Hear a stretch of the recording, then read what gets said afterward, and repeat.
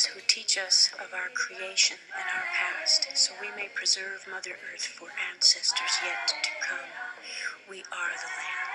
This is dedicated to our relatives before us thousands of years ago, and to the 150 million who were exterminated across the Western Hemisphere in the first 400 years' time, starting in 1492. To those who have kept their homelands, and to the nations extinct due to mass slaughter, slavery, deportation, and disease unknown to them, and to the ones who are subjected to the same treatment today. To the ones who survived the relocations and the ones who died along the way. To those who carried on traditions and lived strong among their people.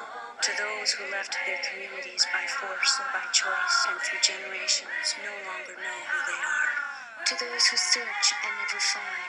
To those that turn away the so-called non-accepted. To those that bring us together. And to those living outside keeping touch, the voice for many.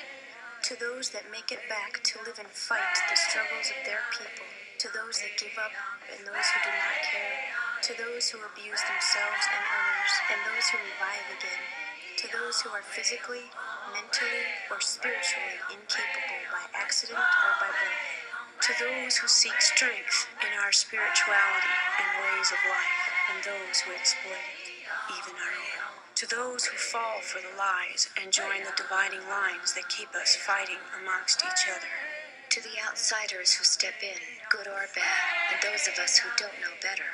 To the leaders and prisoners of war, politics, crime, race, and religion, innocent or guilty.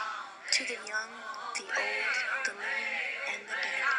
To our brothers and sisters and all living things across Mother Earth. And her beauty we've destroyed, and denied the honor that the Creator has given each individual.